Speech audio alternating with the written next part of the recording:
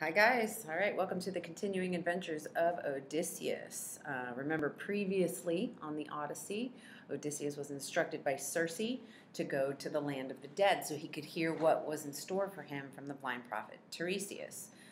So where we're picking it up is that Odysseus has returned to Circe after going to the land of the dead, and she has some warnings for him as well. Okay, and remember this is all still one big flashback while Odysseus is speaking to King Alcinous and his court. So, this quote right here, where we start reading, is actually Circe speaking to Odysseus about what's in store. Listen with care to this now, and a god will arm your mind. Square in your ship's path are sirens, crying beauty to bewitch men coasting by. Woe to the innocent who hears that sound. He will not see his lady, nor his children enjoy, crowding about him home from sea. The sirens will sing his mind away on their sweet meadow lolling. There are bones of dead men rotting in a pile beside them, and flayed skins shrivel around the spot. So she describes these creatures, the sirens, who sing this beautiful, bewitching song. It's a magical song that almost is like hypnotic. It draws sailors who pass by them towards the island, and all they care about now is hearing that sound, okay? And they will never see their wives or their children again because the sirens will sing his mind away. Okay. So Circe describes the sirens and warns Odysseus of their deadly song. Now here's a question for you to answer and include some embedded quotations. Many of the creatures Odysseus faces, like the lotus eaters, Circe, and the sirens, have a similar effect on their victims. What do you think is the significance of this pattern, and how might this relate to the experience of soldiers and veterans returning from war? So this may require you to look back a bit at these other adventures of what did the lotus eaters do to the men, what did Circe do to the men, and what did the sirens do, and what's the pattern there? What is similar about the way these creatures affect their victims? Going backwards. Here we go. Okay. She says, Circe tells him, steer wide, keep well to seaward, plug your oarsmen's ears with beeswax kneaded soft. None of the rest should hear that song. So steer wide around them, avoid those sirens. And in fact, put beeswax in the men's ears, right? Soften it up, put it in their ears, plug their ears so they can't hear it. But if you wish to listen, let the men tie you in the lugger, hand and foot back to the mast, lashed to the mast, so you may hear those harpies' thrilling voices. Shout as you will, begging to be untied. Your crew must only twist more line around you and keep their stroke up till the singers fade. Okay, but she says, Odysseus, if you want to hear their song, if you want to listen to the siren song, you have to have your men tie you to the mast. The mast is the big pole in the middle of the ship that the sail attaches to. She says you have to have your men tie you to that mast. You can listen to their thrilling voices, and when you hear them, you're going to beg your men to untie you so you can go to them, but you have to tell your crew they should only just tie you tighter and get clear of the sirens. Why is this lagging so much? So, Circe instructs Odysseus to have his men put softened beeswax in their ears to block the sound of the sirens. He tells Odysseus that if he alone wants to hear the song, he should have his men tie him to the mast. And even when he begs to be released, his crew must tie him even tighter and keep rowing until they are out of danger. Now the next peril, it lies between two headlands. So Circe continues warning, and headlands means there's this narrow passage of water between two sort of steep cliffs, okay? So it's a small area that the ship has to pass through, and there's dangers on either side of that narrow strait. Okay, she describes what's on one side. That is the den of Scylla, where she yaps abominably, a newborn whelp's cry, though she is huge and monstrous. So she begins to describe this creature named Scylla, who cries like a newborn puppy. A whelp is a puppy, so it's got this really ironic sort of noise it makes, even though it's a huge, monstrous thing. God or man, no one could look on her in joy. Her legs, and there are 12, are like great tentacles, unjointed, and upon her serpent necks are borne 6 heads like nightmares of ferocity, with triple serried rows of fangs and deep gullets of black death. Okay, this monster has 12 tentacle-like legs, and she has 6 snake-like necks that have a head on the end of each one. They are nightmares of ferocity, and they have triple serried, is like serrated, jagged rows of fangs and deep black gullets of death, right? Your gullet is your throat. So there's this huge, gross, 6-headed monster that sits on one side, okay? Half her length, she sways her heads in air outside her horrid cleft. So these big heads swing sort of off the cliff where she sits. Hunting the sea around that promontory for dolphins, dogfish, or what bigger game, thundering amphitrite, feeds in thousands, okay? And she hunts in those waters for dolphins or dogfish or whatever creatures the goddess of the sea can create. And no ship's company can claim to have passed her without loss and grief. She takes from every ship 1 man for every gullet. So, and any ship that passes her suffers loss and grief, because for every ship that passes by, she takes 1 man off of that ship for each gullet, for each throat. So on one side of the strait is Scylla, the 6-headed man-eating monster, and Circe describes Scylla's frightful appearance and hunting habits, and for every ship that passes near the monster, Scylla eats 6 men, 1 for each head. So that's on one side. Now, what's on the other side? The opposite point seems more a tongue of land you'd touch with a good bow shot at the Narrows. So it's just this one sort of like peninsula sticking out into the water. A great wild fig, a shaggy mass of leaves, grows on it, and Charybdis lurks below to swallow down the dark sea tide. 3 times from dawn to dusk she spews it up and sucks it down again 3 times, a whirling maelstrom. If you come upon her, then the god who makes the earth tremble could not save you. No, hug the cliff of Scylla, take your ship through on a racing stroke. Better to mourn 6 men than lose them all, and the ship too. So on the opposite side, there's this little tongue of land that sticks out. There's a big shaggy tree on top of it, and underneath that, under the water, is a monster that creates these whirlpools 3 times a day, whirlpools that suck everything down and shoots back up, okay? And that if Odysseus steers his boat near that, the whole ship is going down, okay? Come on, you stupid thing. There we go. So on the other side of the strait is a thin strip of land with a large fig tree, and just below that is Charybdis, an undersea monster that creates a giant whirlpool capable of swallowing entire ships. Circe advises Odysseus to steer his ship closer to the Scylla side. What you need to answer now with an embedded quote is, what is her reasoning for this advice? What reason does she give for steering towards the Scylla side of things? She's going to finish her warnings here. Then you will coast Thrinacia, the island where Helios's cattle graze, fine herds and flocks of goodly sheep. The herds and flocks are 7, with 50 beasts in each. No lambs are dropped or calves, and these fat cattle never die, okay? Then she says you're going to go past Thrinacia, which you've heard about already. This is the island where Helios's cattle are. They're magical cattle. They never have babies or anything like that. They never die. They're these immortal cows. And she gives the same warning that Tiresias gives. Now give those kine a wide berth, steer wide around them. Keep your thoughts intent upon your course for home, and hard seafaring brings you all to Ithaca. But if you raid the beeves, I see destruction for ship and crew. Okay, so she gives the exact same warning that Tiresias gave. She warns Odysseus about the cattle of the sun god, and she informs him that if they disturb the cattle, she sees destruction for ship and crew. Okay, so the Ithacans set off. Odysseus and his men, they leave Circe's island. They have all their warnings. Odysseus does not tell his men of Circe's last prophecy, that he will be the sole survivor. So he keeps that little bit to himself, that he's going to be the only one to survive. Remember, he is still speaking to King Alcinous in his court. So now we're hearing Odysseus's voice. The crew being now silent before me, I address them, sore at heart. Dear friends, more than one man or two should know these things Circe foresaw for us and shared with me. So let me tell her forecast. Then we die with our eyes wide open, if we are going to die, or know what death we baffle if we can. Okay, so he says, dear friends, I should share with you some of the information that Circe gave me. Okay, we should die with our eyes open. We should know what we're about to face. Okay.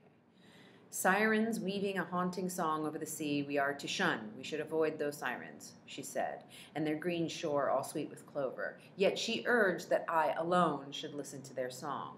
Therefore you are to tie me up, tight as a splint, erect along the mast, lashed to the mast, and if I shout and beg to be untied, take more turns of the rope to muffle me.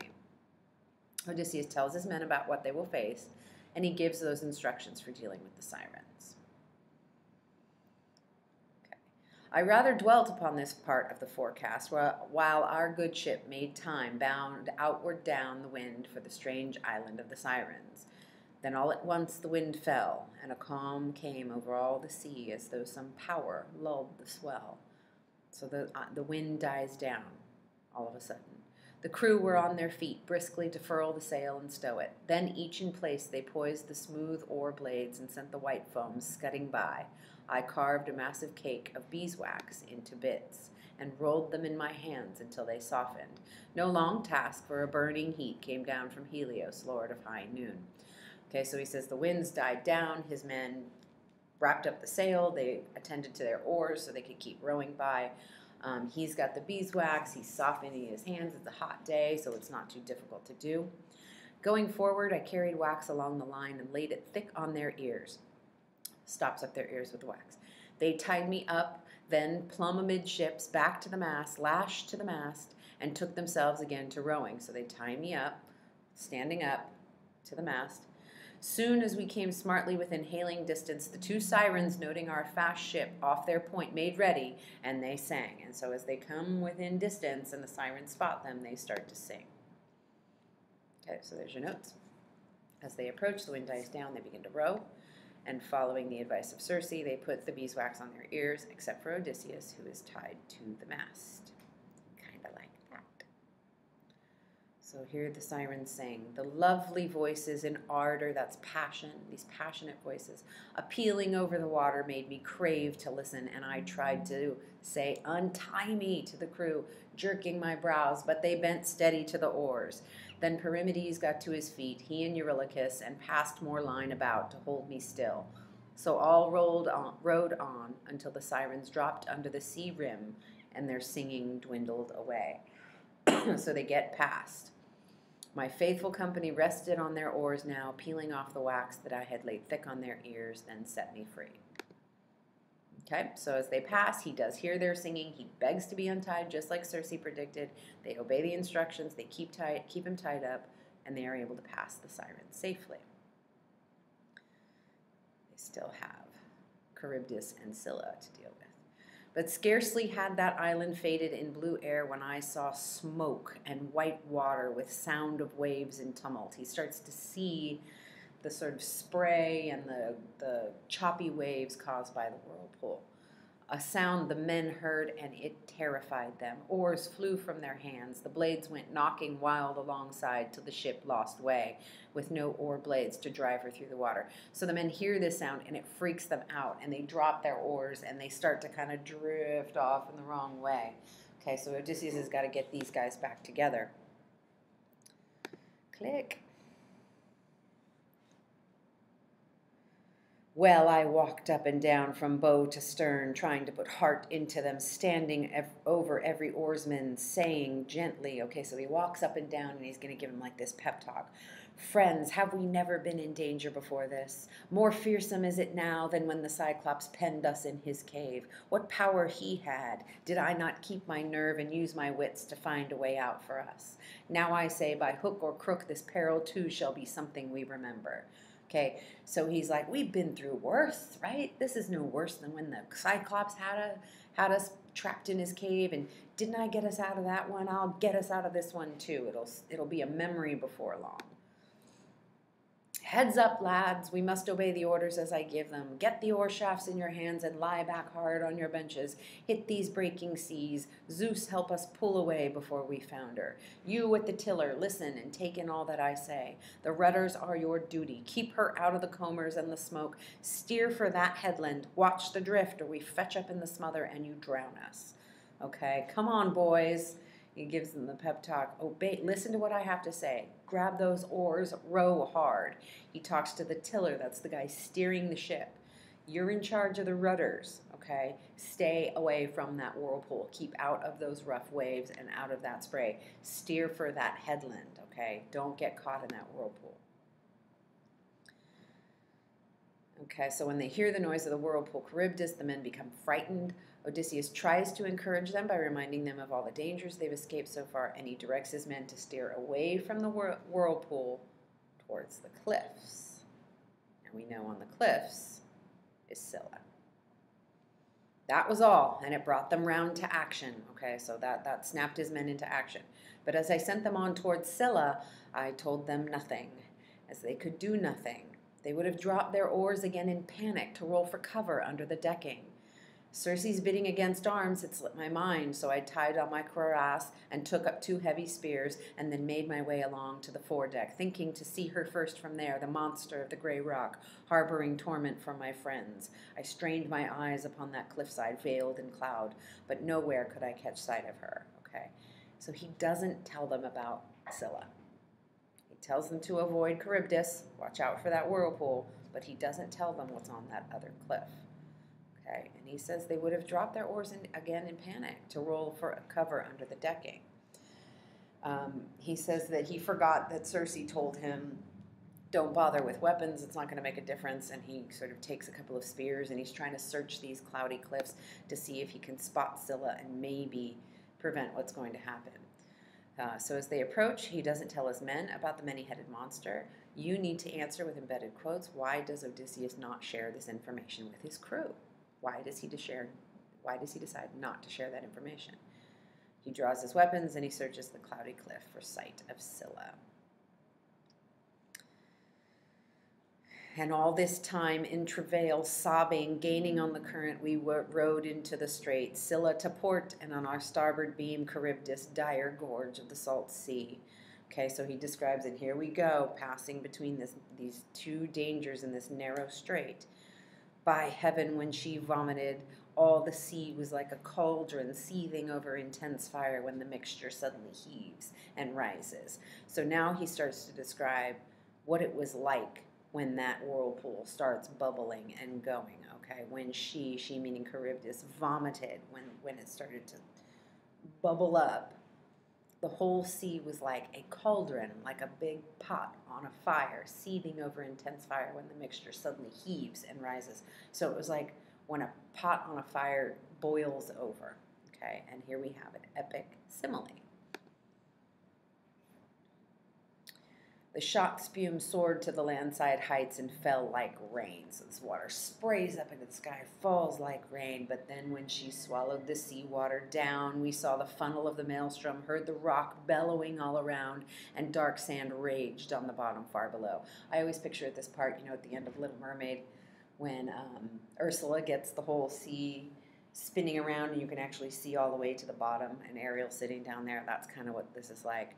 My men blanched against the gloom. They all went white. Our eyes were fixed upon that yawning mouth in fear of being devoured.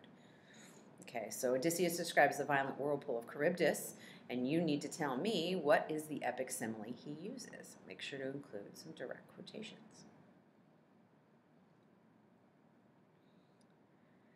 All right, so as they're all kind of looking at Charybdis over here bubbling like a cauldron, then Scylla made her strike, whisking 6 of my best men from the ship. Boom, boom, boom, boom, boom, boom. All 6 of them snatched right off the ship.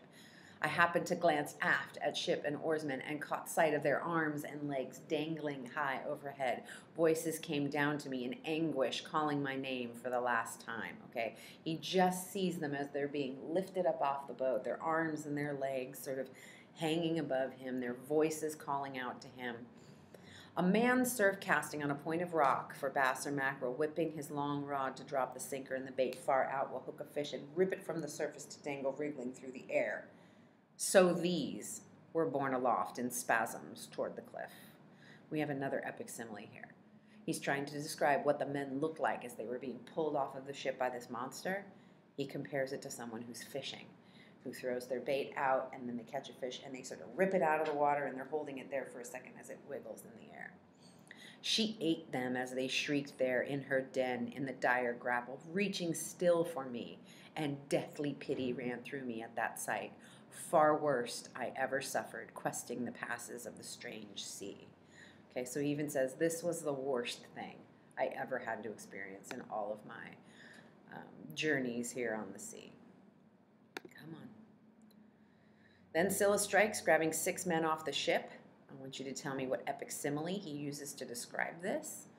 And Odysseus says that this was the worst experience of his entire journey. Now you tell me, what does this show us about Odysseus as a leader? Right. There's another image of Scylla there. We rode on. The rocks were behind now, Charybdis too, and Scylla dropped astern. So they get out. They've obviously lost the 6 men, but they get out. Then we were coasting the noble island of the god, where grazed those cattle with wide brows and bounteous flocks of Helios, lord of noon, who rides high heaven. From the black ship, still far at sea, I heard the lowing of the cattle winding home, and sheep bleating, and heard too in my heart the words of blind Tiresias of Thebes and Circe of Aea. Both forbade me the island of the world's delight, the sun. So as they get out and they're coasting, he knows, he can see it, the island of Helios where those cattle are. He can even hear the cattle mooing from where he is. And he also remembers the warning he was given by both Tiresias and Circe about avoiding those cattle. So as they clear the Strait of Scylla and Charybdis, Odysseus sees the island of Thrinacia in the distance and hears the sounds of Helios' cattle.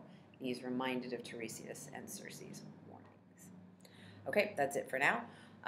Rather than an open note quiz, what I'd like you to do for the next class is to have those questions that I pointed out in bold and italics throughout the passage. I want you to answer those and include embedded quotations in all of your answers.